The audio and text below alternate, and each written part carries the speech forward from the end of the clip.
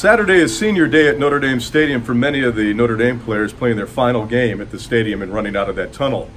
Florida State coming in to face the number 3 ranked Fighting Irish, and they will be wearing all white uniforms. A cold day expected with snow in the forecast, so Notre Dame to counter, they're going to take a play out of the Dan Devine playbook and wear the green jerseys tomorrow on senior day. I believe the last time that the Irish wore green was the Shamrock Series when they played in Boston against the Boston College Eagles. Tip-off time, or I should say kickoff time at Notre Dame Stadium Saturday night, 7:30 p.m. Eastern Time.